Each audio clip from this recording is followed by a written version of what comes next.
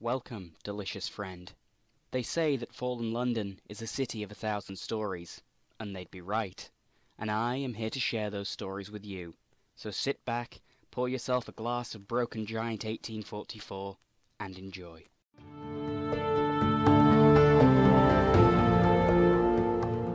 Ah, excellent, you're here.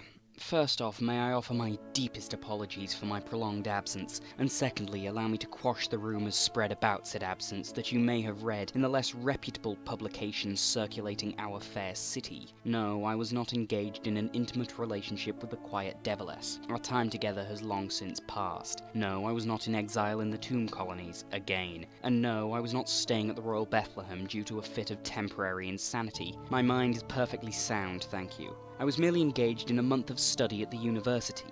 The nature of my studies is a story for another time, however. I had originally planned to tell you of the Z today, Zailing being a passion of mine, but then I realised you were still mostly ignorant of the true power in our fair city. Oh, whilst there will be a mayoral election this year, and whilst the traitor Empress and Parliament still claim to hold power, the true power in this city since the fall has, and always will be, the Masters of the Bazaar.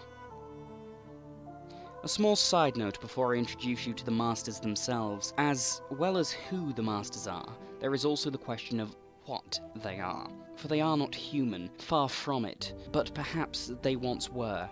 There are some of us who have glimpsed destiny and seen authority given unto us, you see. I wonder what destiny you shall see when the time comes, and if it shall differ from mine. I wonder if you'll survive long enough to learn it, and the true nature of the Masters. Officially, there are 13 Masters of the Bazaar, but you should know now not to believe the official story on most things. Based on my own research, I believe that there are actually 11 Masters, or 9, if one discounts Mr. Sachs and Mr. Chimes. Whilst they came as a group, they are not as unified as the revolutionaries would have you believe. They each have their own schemes and plans, and are united only by a common goal that I will not reveal here, and by their shared hatred of the Second City.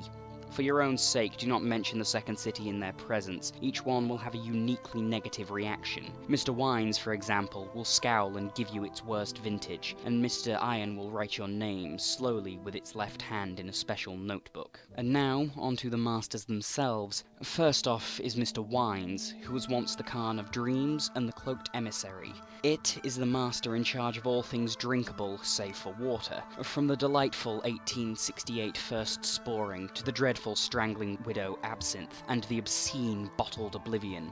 It is known for its great revels, which are an absolute delight, by the way, and for its jovial and almost friendly nature, along with overseeing the pleasures of the flesh, shall we say. Ultimately, it is one of the masters you would be happy to run into. Next is Mr. Pages, the master in charge of protecting the public from dangerous literature, as well as being in charge of the trade in the written word and in writing implements themselves. Despite its censorious attitude and love of overtly verbose language, it is also one of the friendlier masters, and will even allow certain concessions in its dealings, and according to some, it is an aspiring author itself, though of course you did not hear that from me.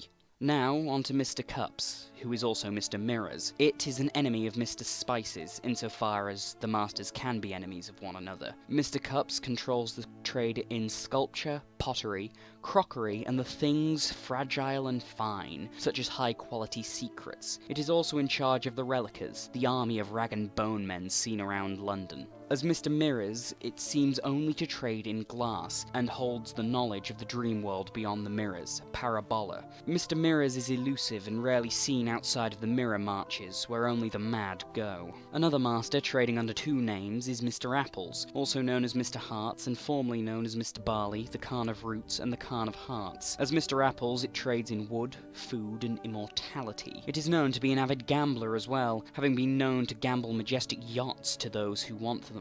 As Mr. Hearts, it deals in meat and bones, skins and ligaments, animals and blood. It has not been linked to any great tragedy in the city, though its mystery meat sold at the Labyrinth of Tigers has been known to make some unaccountably peckish. Now to the more aggressive masters, Mr. Fires and Mr. Iron. Mr. Fires is known to love our fair city, a trait it and I share. It is the one who controls the trade in coal, gas, and other such fuels, along with candles after It is, however, violently opposed to unions and workers' rights, and controls the needy men, the brutal enforcers of the Master's will. Mr. Iron controls machines, tools, weapons, and was known as the Khan of Swords and Mr. Bronze.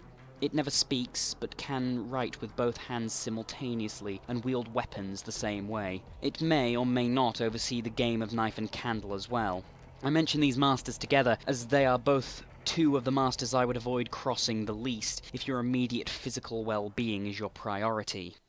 Mr. Vales is a relatively young master insofar as masters can be young, and oversees the trade in silk and clothing. It holds a particular interest in the silk weavers of Spite, though not in any of the district's less wholesome enterprises. I'm sure you understand. And there are whispers it carries a dark secret that haunts the skies of our fair city. Of Mr. Stones there is little to say, other than it oversees the trade in stones, gems, salt and blasting powder, and that it was once known as Mr. Marble and the Khan of Marble. It is also known to be materialistic and somewhat greedy, and finally is rumoured to be tired of London. Mr. Spices is irritable and cannot stand affronts to its dignity, flaws Mr. Wines and sinning Jenny are happy to exploit. It and Wines used to be close until they fell out over whom had domain over dreams. It controls the trade in prisoner's honey, a substance you simply must try one day. It is also the master rumoured to be connected to Jack of Smiles, and those are just rumours, of course. There are two masters whose status is often called into question. Mr. Sachs and Mr. Chimes. Mr. Sachs appears in the city close to Christmas during the 12 days of Mr. Sachs, though instead of giving gifts, it takes them away. It may take your greetings, as is tradition, your dreams, or even you, if you are unlucky. Known to sailors as the Crimson Beast of Winter, it was once a separate master, though now its role is played by the other masters or other individuals of note. As for Mr. Chimes, all that is known is that it runs the House of Chimes, a club open only to the truly exceptional, and may have been the Khan of Drums, though it is widely speculated that Chimes is, in fact, a role shared by the other masters combined. Finally, there is the Forgotten Master, Mr. No, I cannot discuss it. I will not. Not now, not ever, for both our sake. You must leave. Now. Make sure you are not followed. When you arrive at your lodgings, lock the doors and windows, close the curtains, snuff out the candles.